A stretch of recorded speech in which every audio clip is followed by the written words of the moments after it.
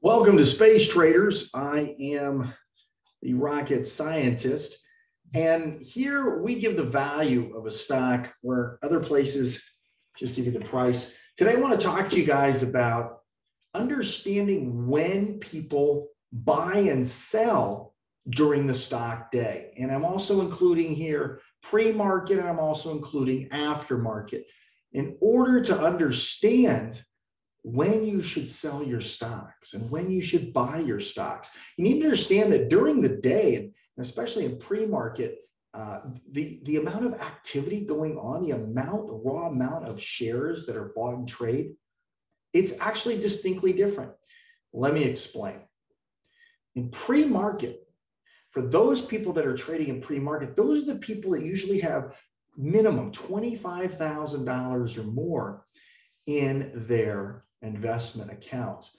For some accounts, it can be as little as $10,000. What that enables people to do, investors to do, what I like to call the big cats, is they can purchase stocks before the market actually opens, and they can also sell stocks before the market actually opens. The market itself opens up from 6:30 and goes all the way until 1 o'clock. But if you are a big player, if you are a big dog, woof, woof, you're actually in the market a couple hours early. And so for any of you who have probably watched this before, you're going to notice some trends. One of the things you're going to notice is that in pre-market, because the bigger dogs are dealing with larger amounts of money, the stock can fluctuate a lot more. It can go a lot higher and a lot lower. You know, take, for example, let's say you purchase a peanut butter and jelly time stock. It's not a stock. It should be, obviously, because who doesn't love PB&J? You purchase the stock, you purchase it during regular market hours. You notice the next day that it's a volatile stock. It's going up like, 15, 16, maybe 20% in pre-market. That's the big dogs playing. Or maybe it's going down 15, 20% in pre-market. What tends to happen in pre-market is, if you're looking at, for example, a volatile stock and you're seeing it shoot up in pre-market, the big dogs are going to sell that stock off. A lot of them are going to sell it off right before 6:30. And the reason why is, if that stock has been pumped up greater than, let's say, 10%, for example, the big dogs, they're selling it off before that growth is looked at by the little dogs. Because at 6:30, boom, now the little dogs get in and they see that this stock has been going up. And a lot of little dogs, they're going to go ahead and sell their stock because they're going to take that 10%. Okay. The difference between the big dogs and the little dogs in the stock market is a matter of patience.